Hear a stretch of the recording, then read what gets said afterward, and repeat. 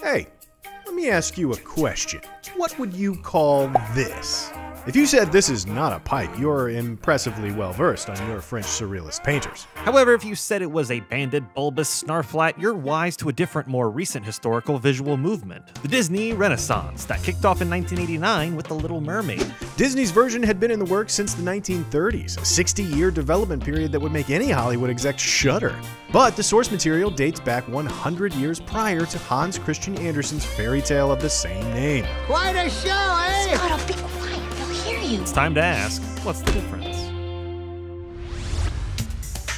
The year is 1985. Both Walt and Roy Disney had long ago ascended to that big Sleeping Beauty castle in the sky.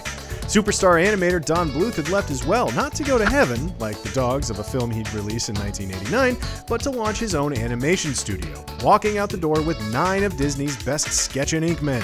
What? Their combined departures resulted in years of lackluster box office performance that put the studio that Walt built in grave danger of being forced to shut down their animation arm altogether. Luckily for children across the globe, Disney reverted back to Walt's tried and true formula: make movies based on popular folkloric intellectual properties that stand the test of time. Such as Hans Christian Andersen's fairy tales, The Princess and the Pea, Thumbelina, and of course The Little Mermaid, just to name a few. In both Disney's and Hans's telling, the story revolves around a young mermaid who falls in love with a handsome prince she rescued from a shipwreck.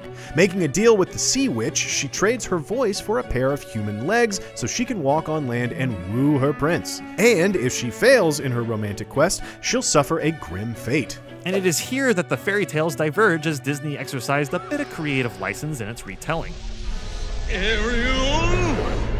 For instance, in Disney's Little Mermaid, Ariel was forbidden by her father, King Triton, from venturing up to the surface since mer people as a whole considered humans to be harpoon-hurling barbarians, feasting on fishy meat. Boogeyman. However, in Hans's fairy tale, the Little Mermaid, who wasn't named Ariel because there were no names in the original fairy tale, waited patiently for her 15th birthday, for that was when the daughters of the Sea King were allowed to swim up to the surface to gaze upon the world of men. The mer people in the fairy tale also find humans to be a little boring. After a month, the Little Mermaid sisters tire of spying on humans and declare it was much more beautiful down below and pleasanter to be at home. Ariel receives no such dissuading from her sisters in Disney's version, as they are wholly de-emphasized as characters. But she still receives the message loud and clear with an Oscar-winning showstopper from everybody's favorite Jamaican crustacean, Sebastian the Musical Crab! Look at him dance, folks. Hey! In a faithful retelling, another fan-favorite song and swim number would have ended up on the chopping block as well. In the Danish version, it's the sisters who are enamored by items left behind by shipwrecks, not the Little Mermaid. She only has eyes for a white marble statue of a prince in her garden. If Disney had made Ariel solely a fan of sculpture and not human trinkets, we would have lost out on dinglehoppers and part of your world. But the greatest differences between the two fish-scaled classics don't come down to characterization. They're concentrated on the narrative itself, both with alterations of the plot as a whole and how Disney mercifully pulled back the reins when it came to the gruesomeness of some specific beats. It all starts with the sea witch Ursula, who was rumored to be modeled on the drag queen Divine. This is a direct attack on my divinity. In Disney's adaptation, she's half octopus, half brassy sorceress who maliciously uses Ariel as a pawn to get revenge on King Triton for casting her out of the kingdom. In the fairy tale, the sea witch is more of a practitioner of magic than pure tentacled evil. In fact, she actually warns the Little Mermaid that what her heart seeks, being united with the human of her dreams, will bring her nothing but sorrow. Nevertheless, she agrees to help the Little Mermaid, but the specifics of the payment for the spell are slightly different. Oh, she cuts off the mermaid's tongue. This was a bedtime story for children. Stop it. Point is, in both tellings, the Little Mermaid must sacrifice her voice. In the original, well, we've told you what goes down. But in Disney's animated version, Ursula's dark arts merely extract the glowing essence of Ariel's voice to be imprisoned in a seashell. There you go, kids, you can watch that.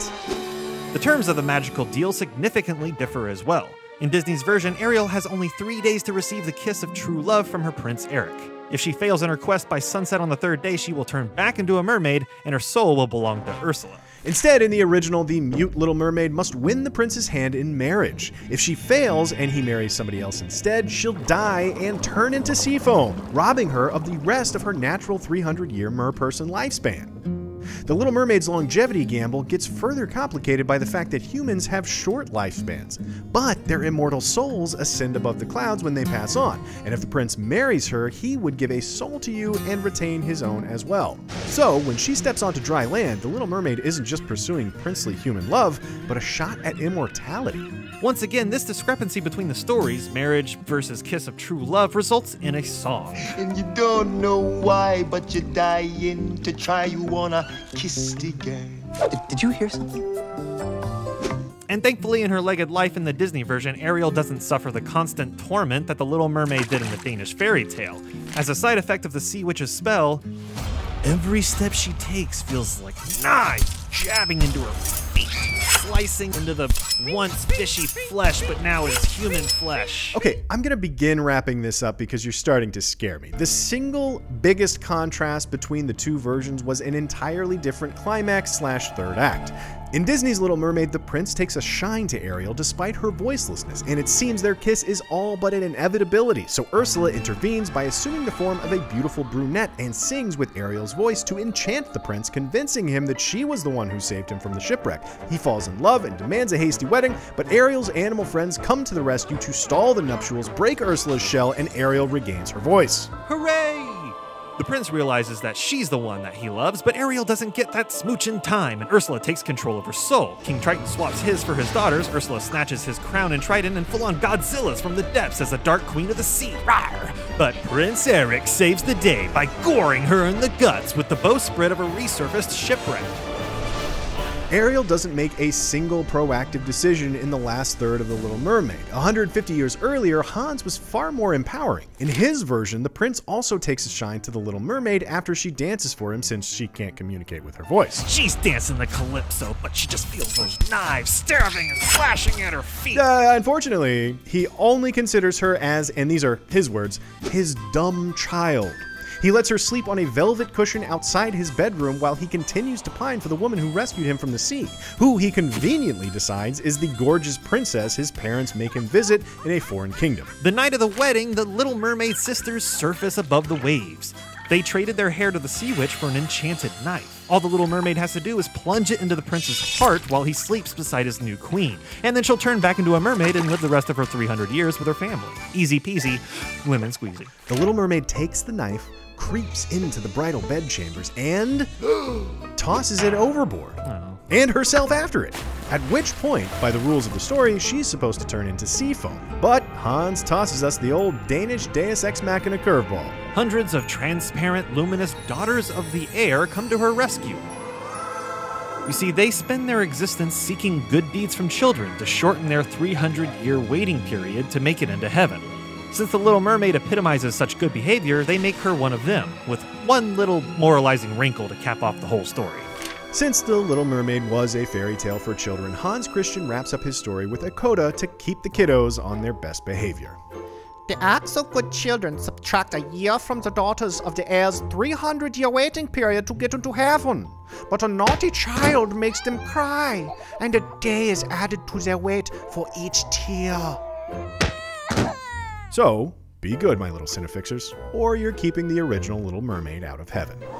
That's all for this episode. Be sure to like this video and subscribe to CineFix for more What's the Difference? She cut off the mermaid's tongue! No, I'm done. That's it. The end.